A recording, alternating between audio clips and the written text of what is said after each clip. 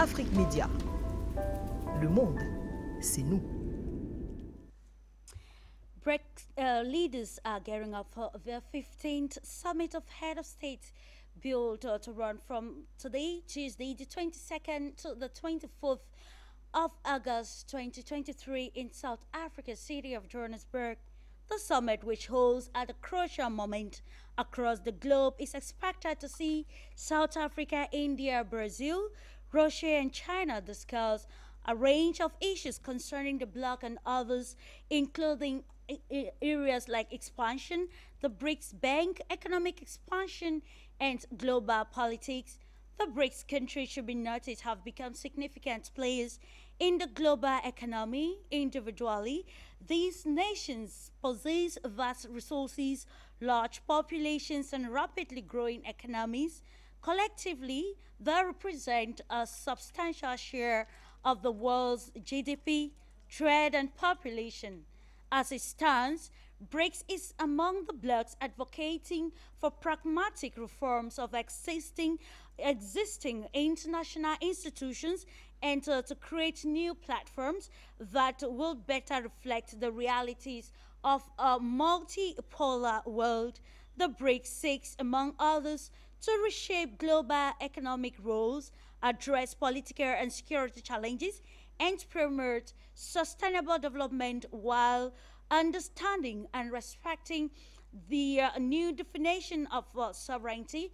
Thus, today's program, Views on the Continent, seeks to discuss the major stakes of the BRICS Summit, which is holding in Johannesburg in South Africa, and how the bloc's ideologies could help redefine global perspectives, especially in areas like governance, international cooperation, and many more. So this is what we are going to be discussing in the course of the program Views on the Continent on Afrique Media today, looking at the major stakes or issues that surrounds the ongoing BRICS Summit in South Africa, that is precisely in the city of Johannesburg.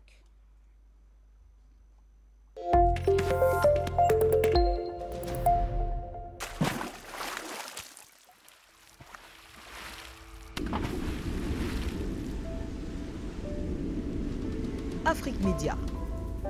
Le monde, c'est nous.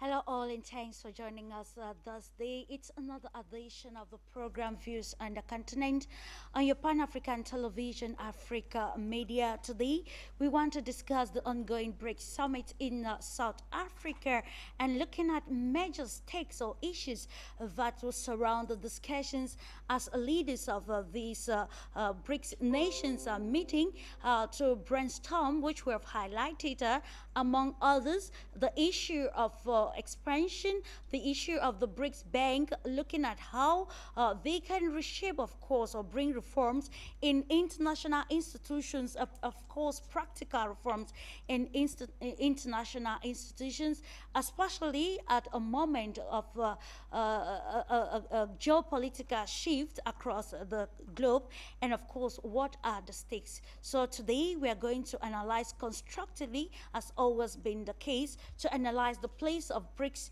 in the world today and see how the meeting in South Africa will be a game changer, not just for BRICS states, but also for the continent Africa and other nations seeking to share in the ideologies of the BRICS nations. Without wasting much time, we go straight away to unveiling the panel that will give us a great analysis on this important issue, the stakes surrounding the BRICS Summit, holding at the moment of the quest for change in a very pertinent aspect of the society. Are we talking governance? Are we talking sovereignty? Or are we talking international cooperation? This is what we are going to be analyzing. And let's go to Moscow. We're being joined by Julia Berg, who is joining in her capacity as a political scientist. It's a pleasure having you this day on the program, Julia. Good afternoon, everyone. Very happy to be here today. It's always a pleasure having you. And of course, let's go to the United Kingdom. We are meeting Mr. Clinton Ellis. He's a geopolitical strategist, also electrical power engineer. It's always a pleasure having you to give us insight on very pertinent topic like this that we are discussing today, Mr. Ellis. Welcome. Very much for the opportunity to participate in this conversation. It is highly relevant, and so I would not miss this opportunity to give my 2 cents. And it's good to be back on the panel with yourself, of course, and Miss Berg. It is very imperative that we continue to hold analytical and, of course, constructive discursive programs like this one on Afrique Media to continue to edify or to inform the global world about issues surrounding the BRICS, and also how the world, which is taking a multipolar dimension, can better function or correlate without actually infringing on the autonomy or sovereignty of states, nations, like we've always done. I want us to have, first of all, a holistic approach of the 15th BRICS Summit and what it holds for the bloc and, of course, the African continent as a whole. Let's kick off with you, dear Yulia. Well, I think today's summit will be probably as historical as some of the first ones were, right? Because a lot of expectations are being discussed, not just around the new members that might possibly be joining the alliance in these days. And we know that around 20 countries have applied officially to join the BRICS. And also around 50 countries are showing active interest, which is confirmed by their participation in the summit in Johannesburg these days. So that's point one of the key points of interest. And point two is the ongoing discussion, and not just the discussion, but the proposals that were already being drafted, proposals around possible introducing the possible trade currency, right? So this is one of the key issues, and I think the colleagues present here today would elaborate more on why this is essential. But this summit that is taking place in South Africa these days is definitely a historical event that might change the course of the global history. Which is very imperative for changing the course of global history, which it will help all the nations across the globe. Coming to you, Mr. Ellis, and of course, while getting your holistic view of the ongoing BRICS Summit in South Africa, I will actually associate this with this question, like of how has the emergence of BRICS influenced global power dynamics and challenge the dominance of traditional global powers? Because in our preamble, we highlighted the place of BRICS in advocating for reforms of international institutions, especially on areas of governance, sovereignty, and everything. So now, in your perspective, how has the emergence, or how is the existence of BRICS influencing global power dynamics across the world? Clarice, I can remember a few years ago, I had a conversation with a friend of mine who is a businessman in the US. And when I mentioned BRICS to him, he kind of laughed and thought it was a bit of a joke, because he could not see how anything could compete with the preeminence of the dollar. So effectively, what transpired, what has transpired over the last few years is pretty remarkable, in the sense that we could not have imagined that we're on the cusp of such an international paradigm shift, where many have decided to attend the BRICS, even though there has been lots of international, like from the status quo powers, that emerge, or that exist rather, in the UK, in the US, in Europe, who have been speaking down on the potential of BRICS. And so now looking at the situation, I'm absolutely quite amazed at the progress that has been made and at the shift that has taken place. The BRICS, what it means for the world is an alternative system that should, in theory, bring forth more prosperity to the world. The world has really been in dire need of a diversification of the monetary system, and in terms of where we can get credit in order to develop the countries, especially developing countries, that are so in need and dire need of development. And so what we're looking at right now with the BRICS is the opportunity to really lay significant, I'd say, movement into establishing this new system that should be based on a multipolarity, based on sovereignty, based on not trying to put the gun to the heads of countries, whereby they would then have to agree to preconditions that would erode their sovereignty in order to have the opportunity to actually invest in their own economies. And so now, at this stage, we expect for significant movement. And what I mean by this is, we need to see a framework and a timeline and a roadmap. We want to see concrete, roadmap in terms of what exactly will now take place.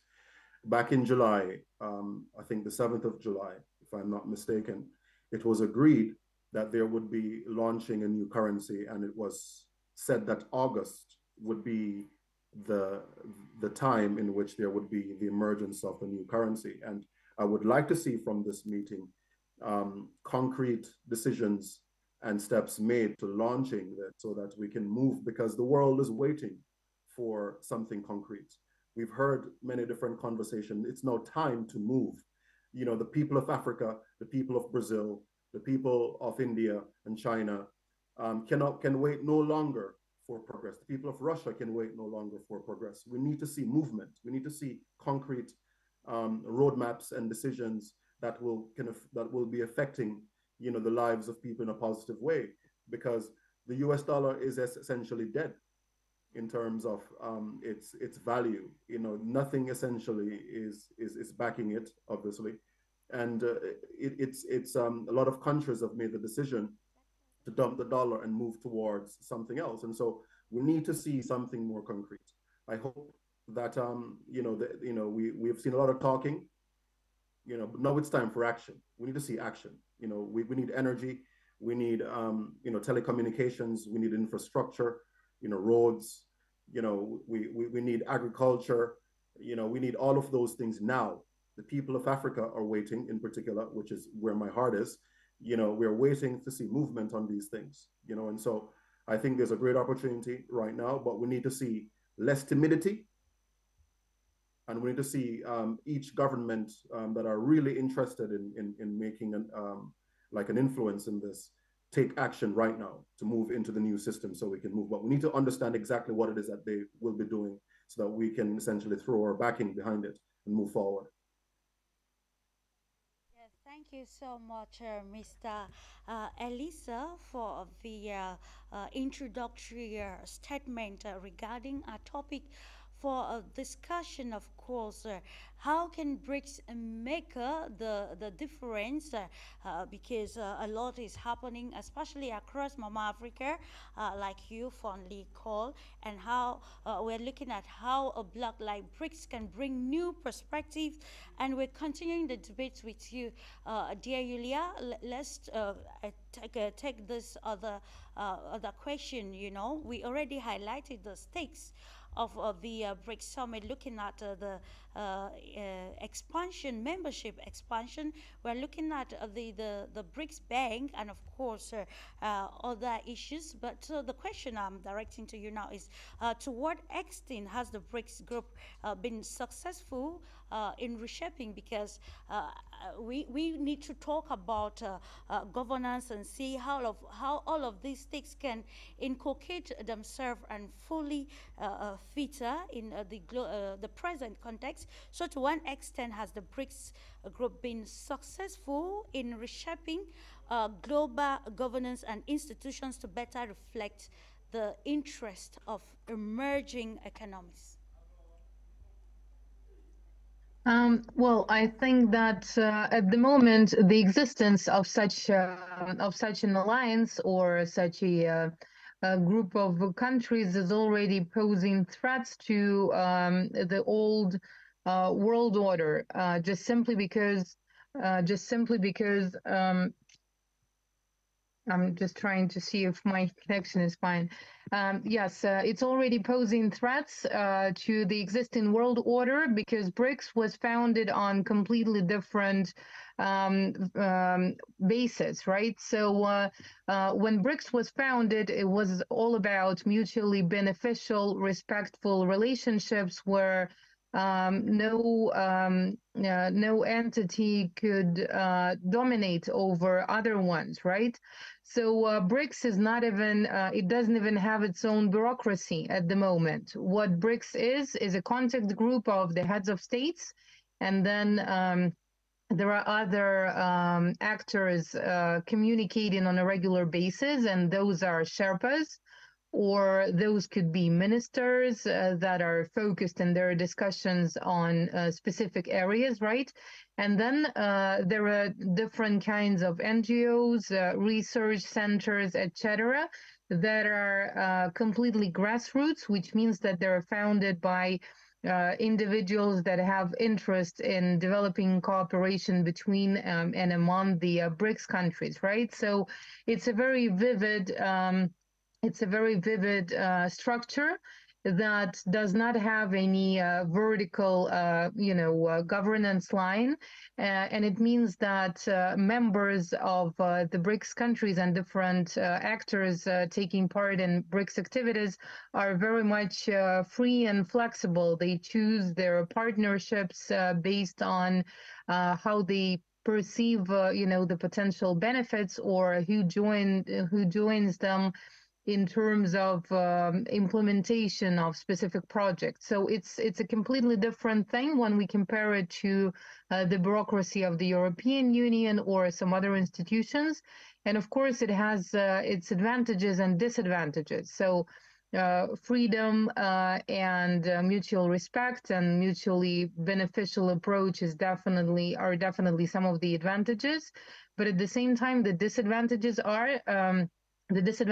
are related to the fact that it's less formal, and there is no, let's say, one window system where you can address a specific institution in order to get some, feedback regarding policies mentioned or regarding some of the projects. But it's a unique structure, and the example that it provides to the whole world is exactly about this, about cooperation framework for independent and sovereign states that are able to choose their policies and choose their partnerships as they prefer.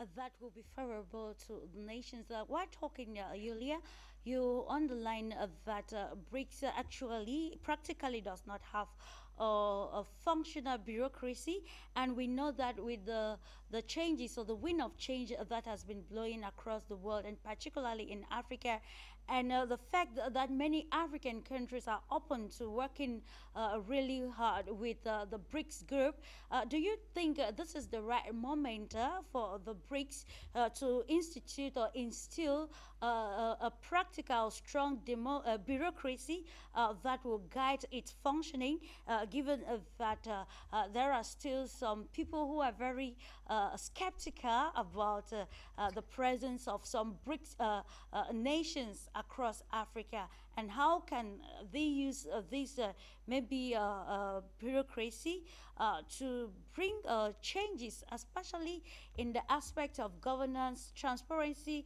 and accountability, and how beneficial the relationship is between African states and countries that belong to the BRICS. Well, we will see, depending on which trajectory BRICS would choose. We will see either some kind of bureaucracy developing or not, because at the moment, when we talk about implementation of specific projects, and those could be also infrastructure projects and some other ones, and BRICS is dealing not just with the BRICS countries, but also there is the so-called BRICS Plus format that implies pretty much an unlimited amount of countries that could be hiding behind this plus mark, right? But depending on, yes, the trajectory, it will be clear if bureaucracy would be needed, or let's say the projects would be just channeled through the new development bank of BRICS, and key political decisions will be made within this summit, BRICS annual summit format, and other issues will be dealt with within the framework of BRICS Business Council and other institutions related to BRICS. So the point that I'm trying to make is that it might be not necessary to create an institution similar to the ones existing, let's say, in the European Union or the African Union, because we see that it also implies certain problems and issues that arise because, those institutions, including the African Union, for instance, they do not really have too many mechanisms that they can use in order to make sure that the decisions that they take are being implemented by each country. So they issue recommendations, they issue various kinds of statements and policies and analytical materials and many other things. Yet there is no opportunity to force implementation of those decisions, and this is something that defines authority. So in BRICS countries as well, if there was an institution that would imply more, a more formal and bureaucratic structure, probably it wouldn't have those mechanisms aimed at this kind of obligatory and forceful implementation of the policies. And maybe it's not even necessary, because again, different kinds of policies could already be channeled through other institutions, and the existence of such a body that would be controlling implementation of those policies could kill some of the spirit with which the BRICS was created. Absolutely. While wanting to be heard, especially in the global perspective, it is also imperative to put in mind the guiding principles of the BRICS group. In the same perspective, Mr. Ellis, like we have noted already, that one of the major areas of focus for the BRICS nations is to increase their involvement in global politics or global governance, which this will aim at seeing visible reforms, like we already underlined, in international institutions, and to create a platform that will better reflect the realities of a multipolar world. So, Mr. Ellis, the question is, in your perspective, what is the perfect modus operandi that the BRICS nation can actually use, and which wouldn't undermine the sovereignty of states that they want to actually work with? It's a very good conversation we're having, because we can look at what the UN model has been able to accomplish, or look at the IMF or the World Bank, and we can see exactly that it was very, very vertical in nature. So you had board members sitting there making decisions on behalf of countries, and of course this means an erosion of sovereignty, and that has always been the cry of states, that there is too much control on the part of these institutions. They have too much power in terms of how they influence the direction of countries in terms of what policies that they are able to actually pass through their governments. But as an engineer, understand that you need a structure in order to execute projects, right? You cannot execute projects without having a clear path, because we do SWOT analysis, which looks at the strengths, the weaknesses, the opportunities and the threats on the model that we have. Of course, the strengths of the BRICS is that countries have more sovereignty. But at the same time, if you look at the weaknesses, things don't move very fast, because if I want to invest on projects as the private sector, and I'm interested in tying myself, in terms of the BRICS, I need to be able to do risk analysis, financial risk analysis. And the financial risk analysis I'll be looking at is, okay, fine, what is the environment looking like in terms of security for me to go in there and to invest the money? I need to be able to look at the governance and understand the governance structure in order to evaluate, the possibility or the feasibility of the project that I'm looking to move into. So that, because big projects require government involvement, and government involvement means policy, and policy means economic policy, right? And economic policy goes into finance, because that has to do with taxes. And of course, the private sector wants to have a clear path so that it has the confidence to say, okay, fine, I think based on our evaluation, we can go in there and we can have a public-private partnership aligned with the BRICS in order to execute certain projects that are needed. And so I understand that it's a new architecture and it's a new governance, which of course is very different to the established, but the establishment of the IMF and the World Bank, they have been able to achieve a lot in terms of infrastructural development. When they have, they may have done it poorly, but they've been able to get private money invested in countries for development. And so what we need to do is not to throw the baby out with the bathwater.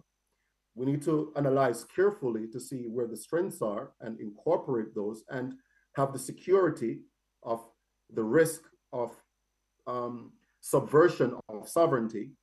What can we do as BRICS to have policies that will protect us from such subversion of sovereignty, which has been the key problem with the architecture of the previous system that we're moving away from. And so at the end of the day, I look about a lot of things need to happen. Trillions need to be spent in order to get Africa developed, whether it's energy or it's telecommunications or it's roads or it's talking about factories, manufacturing, intellectual exchanges, and all of these things need to be wrapped up into an agenda. And then you need to have the various committees or steering committees with enough democratizations inside of it in order to avoid the risk of subversion of sovereignty. But we need to have a structure, right? So, Mrs. Berg has launched in Russia the AREA project, which is the Africa-Russia Energy Association, which looks to bring together both all the private sector and governance and the public sector to see how it is that we can execute energy projects, right? And this is really, a format that could be used for each of the areas. Telecommunications could have a similar structure, right? You could have, roads. What are the best strategies for implementation of roads that are needed, of railway lines? We need solid framework, because private money needs to be invested, because it cannot just be the government that is through taxation that is actually executing these projects. You need to encourage the private sector to participate in these projects, which means risk analysis, SWOT analysis. Okay, it's feasible, but why is it feasible? It's feasible because the governance structure offers me the security that I'm going to get the return on my investment after 10 years, after 15 years, after 20 years. Otherwise, it is just talking, right? We need solid frameworks, so we cannot throw the baby out with the bathwater in terms of, the structure of the UN. If you look at the UN, for example, how it was able to influence the entire world in terms of energy policy is that it has a committee there in Switzerland. It creates an outline of framework, what it wants to achieve. It communicates with the various ministries. They all meet together, they discuss it, and then before long, policy is being created in the various countries in alignment with this target. So the question is, how can BRICS learn, take what it has to take from the former system or the dying system, and add to it, fail-safes, right, of the risk of subversion of sovereignty? Because at the end of the day, we need to have something quite solid as the private sector to then go and invest our money.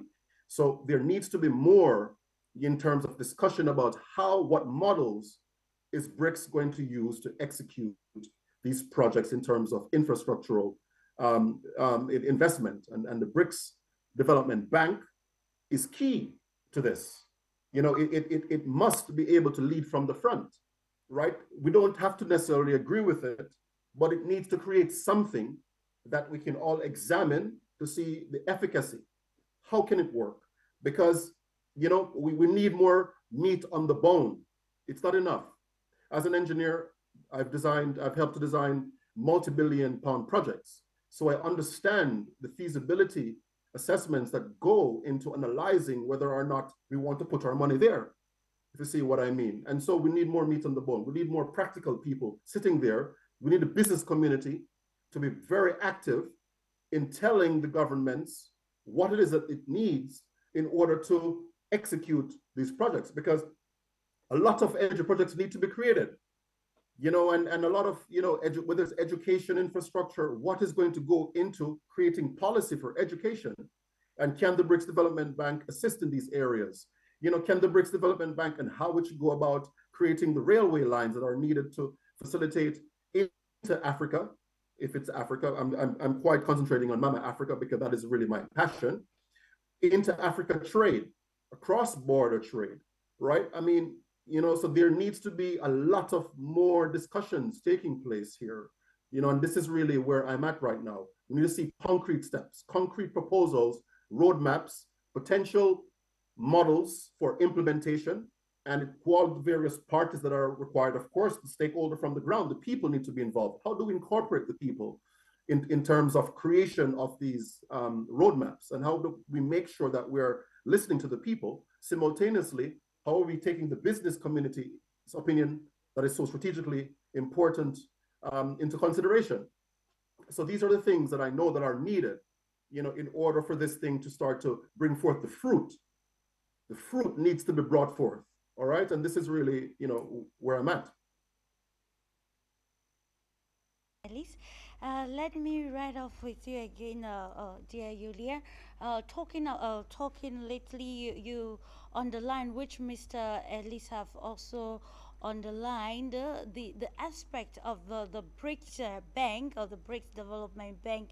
And we know that it has been very problematic across Africa lately, looking at the International Monetary Bank and the World Bank and the loans they actually give out to the African countries. And they seem to be very problematic because at the end it's not meeting its objective, and many African nations are becoming more and more indebted. So the question is, what difference will the BRICS Development Bank make aside? Because here we want to bring out the peculiarities of the BRICS bloc, because many countries, like we have seen, wants to really engage with BRICS. And we also underline this aspect of wanting to bring about an end to Western hegemony. And we're looking at the dollar, which is, of course, rolling in terms of the money.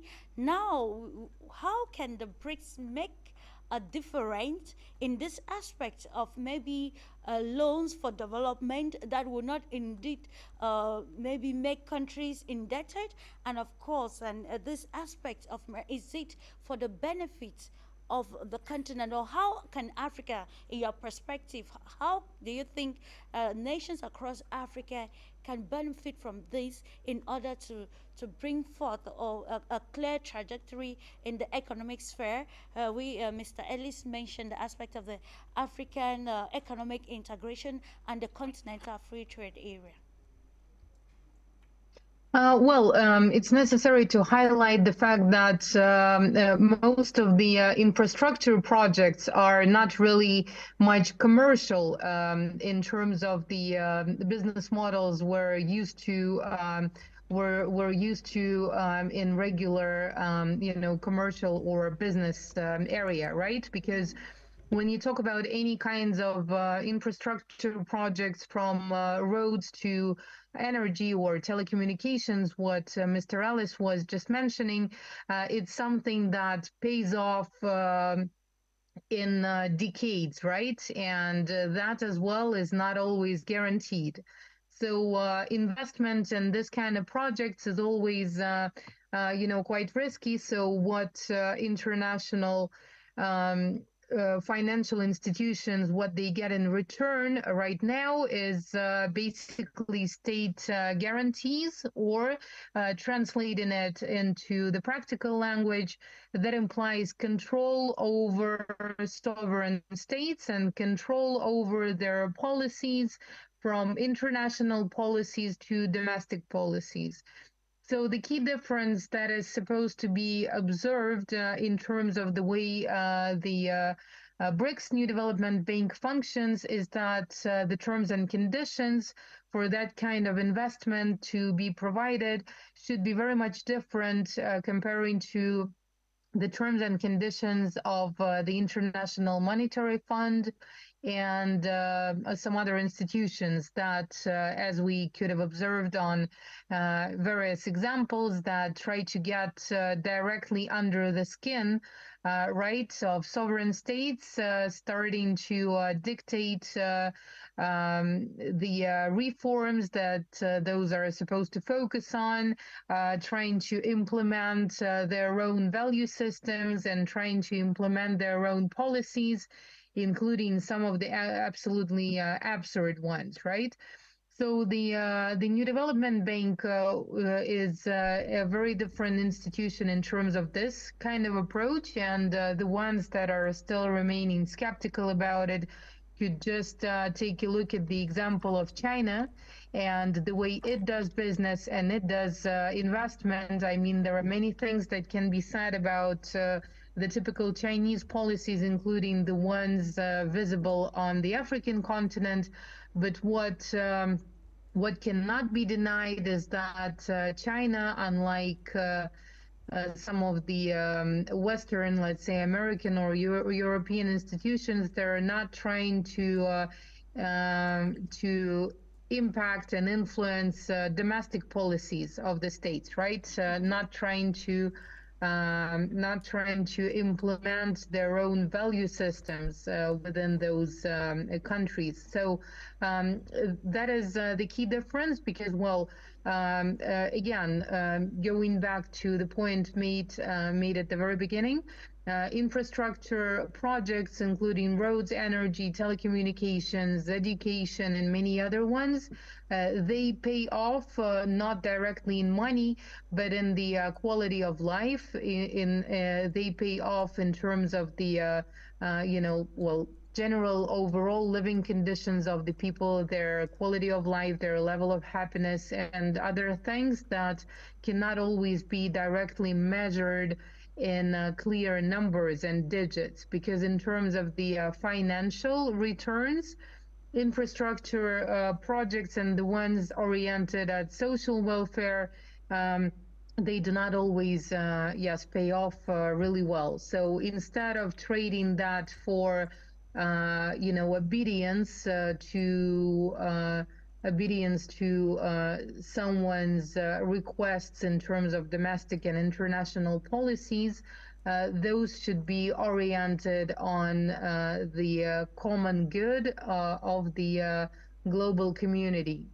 And those issues are some of the issues that we have been discussing for over than a year by now within the Globus expert community, and those questions were also being raised in terms of how would it differ, how would it differ in terms of implementation of projects by the New Development Bank comparing to other international institutions, and the difference should be exactly this: absence of interference into policies where it's not related to implementation of the projects themselves.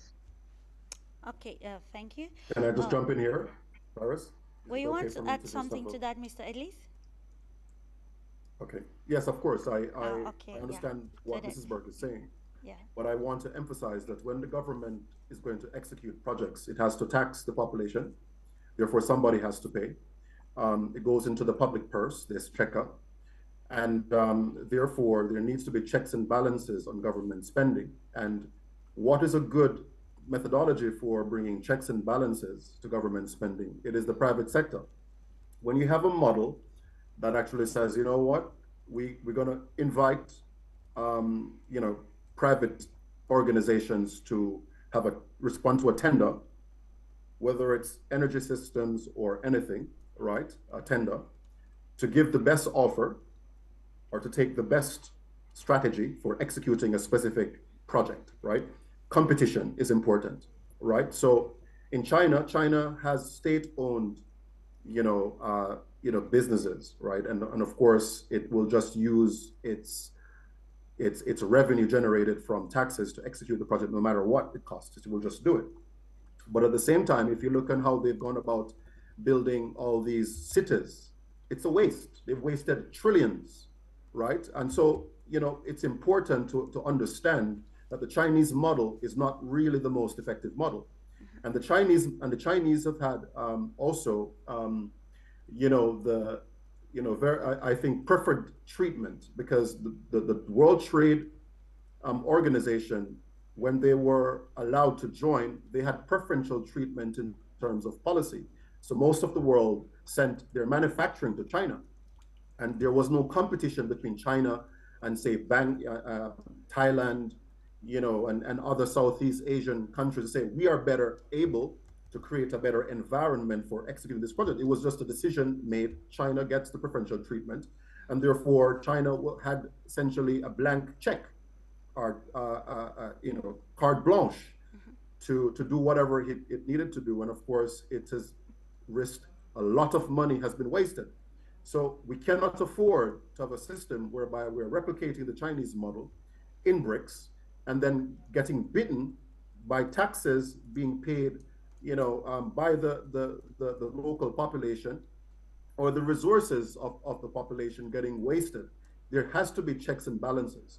The private sector must be involved in these projects, because it's the best way to ensure that whatever the project that will be executed, it needs to make financial economic sense over a period of time, right? Because you want, of course, to invest in energy, but you want to know you've invested in the most efficient energy system, not just any energy system. You want the most cost-effective energy system, so you get value for money. Reagan says it's the economy, stupid. Everything, we understand the politicking. We don't want, states, overriding the sovereign preferences of countries in terms of economic policy. Yeah. You want countries essentially doing what is best for its people, and executing it without having the gun placed to their heads to say that you cannot do this.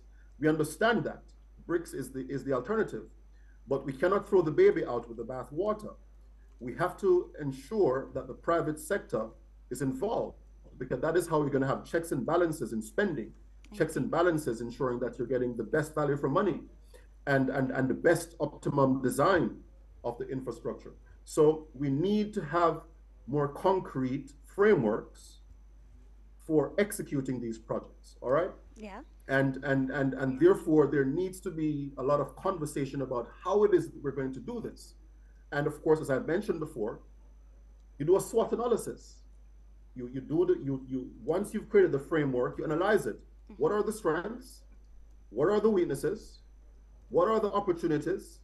And what are the threats? Sure. Right? And you systematically go and you say, okay, fine, this framework, it doesn't have to be the framework that you use, but we're proposing it. You can have alternative solutions. Framework one, framework model two, framework model three. Okay, we don't like framework model one because it doesn't offer us, the kind of flexibility that we need. So we're going to go to framework model two, okay, which has more flexibility. And so we have to essentially start putting more flesh onto the bones in terms of governance, in terms of how it is that we're going to get these ideas that we have in our heads, and so that we can start executing these projects. Because it's no time. Africa is waiting. We're waiting impatiently, to see movement, see that the fruit of the investment of time and energy in talking about BRICS and creating, the BRICS Development Bank. It's no time for them to move. And to do this, you need the private sector involvement. Okay. Thank you for that, Mr. Ellis. Let's continue with you, dear Yulia. We're almost rounding off with the program, but it is important for us to analyze this aspect when we look at the BRICS and of course and other global pairs across the world. We begin to ask, bringing the African continent actually to the limelight. We are looking at how or to what extent can the BRICS platform, especially in the global context, where we have seen so much or the many changes, especially in the political sphere, which is actually affecting the economic and the social sphere. So we're looking at the place of the BRICS in ensuring that Africa's bargaining power in international trade and economic negotiations is actually upped or maybe given momentum. Some people are very critical about, Russia is one of the BRICS nations, and critics of what has been happening lately are like, okay, there's no difference. It's just gonna be extraction of natural resources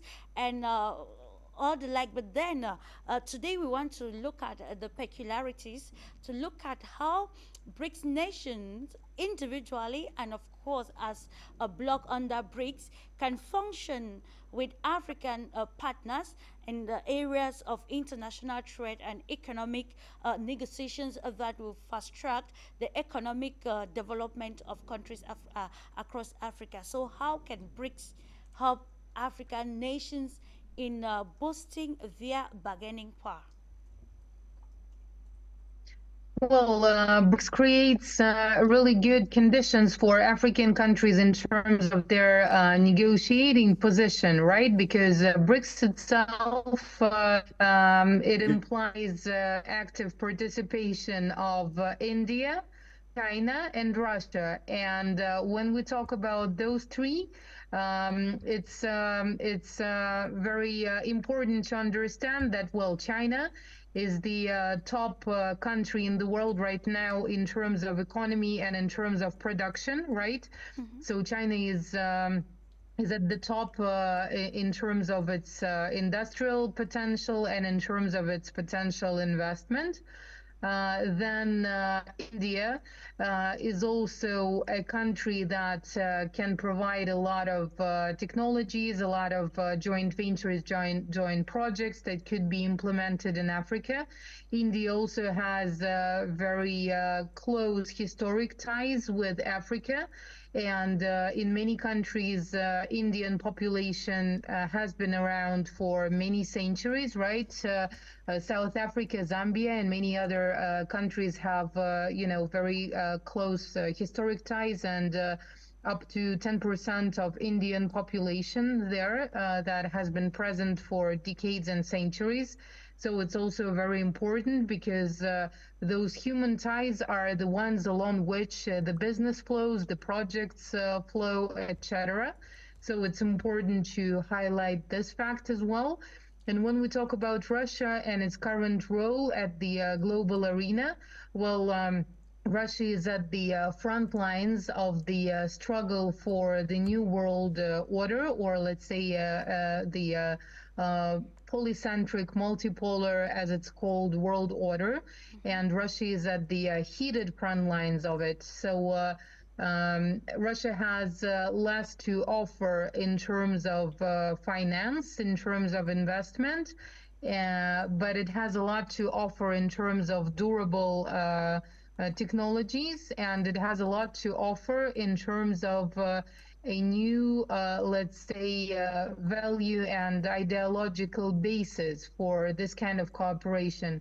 But when we look at it in a complex way, we see that, there are two aspects to it, right? The material or financial aspect, and this other one that could be called spiritual or value-based, or whatever else could be an appropriate synonym.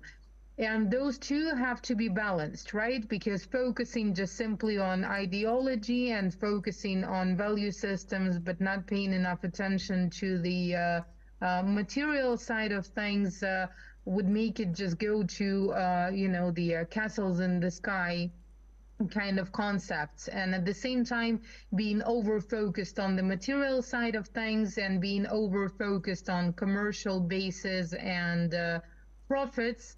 It kills the spirit of the happening, and it leads to situations similar to the ones we're observing now, with all the different kinds of neo-colonial practices being implemented on the African continent, in Asia, in Latin America, and even in Russia itself, right?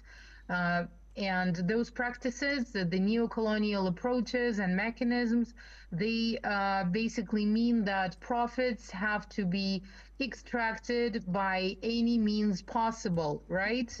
Without kind of caring at the damages that it causes to the population of those colonized countries, but colonized using the new political and economic mechanisms of influence and domination, let's say.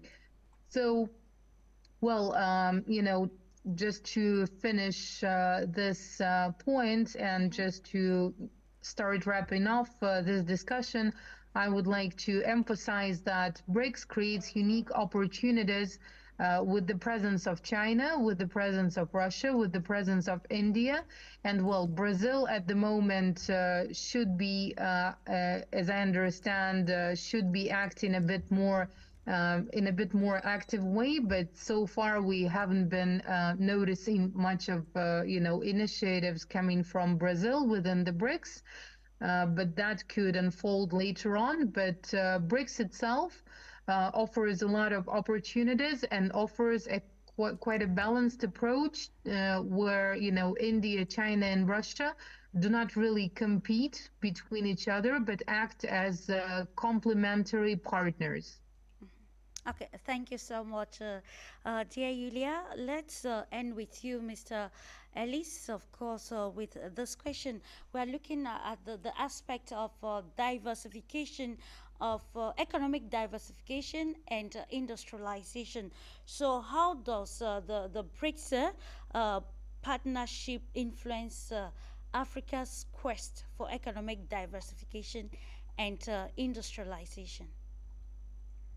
Thank you, Clara. BRICS offers a unique opportunity for having options for Africa. Africa has options. Indeed. We've come to the end of an era with the dollar, and we're moving into a new paradigm. The question is, what paradigm is this? Is it the BRICS paradigm? If it's going to be the BRICS paradigm, it needs to take very concrete steps in order to push this new paradigm forward. And of course, taking into consideration what Mrs. Berger said, any risk of subversion of state sovereignty. Okay, we understand. We need to prevent this from happening. And I completely agree in that we need to have the balance between the need for looking at the economic part of it in terms of commercial part of it and ambitions versus the spirit, because those things must be balanced. Of course, I completely understand that. But I would start by asking, what are the projects that we want to accomplish? You list them. The question is, then why? Because we want prosperity for Africa. We want, or for Russian citizens, for Indian citizens, for the Chinese citizens, for the Brazilian citizens, all right? And then we create the model that the BRICS Plus then will then come and be able to slot into this architecture. What is the architecture? We are still developing it, but an architecture is still desired for execution of projects. The question then becomes how? This is the model that we're talking about now. And then when and where. All of these things as a clean sheet, you can essentially start putting together essentially a roadmap, right? And this roadmap could be very encouraging for Africa. We can know, for example, if you're in Cameroon, by 2030, we will have X amount of additional generation. We will have nuclear. We will have this type. You know, for Douala, we're going to make sure that the population is increasing X amount per annum. Therefore, we're going to have X amount of new generation, X amount of housing, X amount of water infrastructure, right? X amount of energy. Start putting these things down as a vision so that we can say, okay, fine, we see that we want to achieve this by 2030. How are we going to achieve it? And let us start to actually, you know, put something, the flesh on the bone, as I like to say, because now it's time to put more solidity in the BRICS so that it starts building a solid portfolio of projects and start achieving these things so that we can say, aha, the BRICS is successful or can be successful because we have these things in the pipeline and we have accomplished X, Y, and Z. And so therefore, Africa and the BRICS have a great, Africa in BRICS has a great opportunity, but it takes leadership, real leadership, right? And leadership does not mean tyranny. Leadership means, means vision, right? And then having the ability to then put concrete steps in achieving this vision. And this is really what I would like to see. Okay, thank you so much, Mr. Ellis.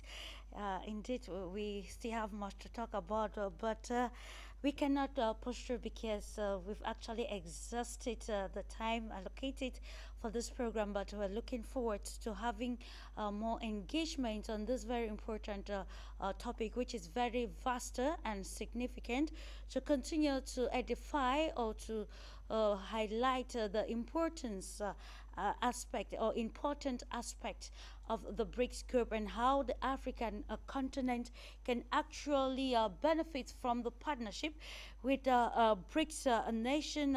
We are talking about the partnership with China, Russia, Brazil, India, and what a few. And of course, I want to appreciate you all for your great insight, Julia Berg and Clifton Ellis, for the great insight on this very particular topic. We continue to make constructive, discursive programs that will continue to change the narratives positively in making the world a global, which is a global village, very safe for correlation, both at every level, be it a political, economic, or social level, and also appreciating the technicians for ensuring that this program was a success. I want to draw the curtains into this edition of Views on the Continent now, but don't go away. Keep enjoying the programs on Afrique Media Information. Remember that information is power. Thank you so much.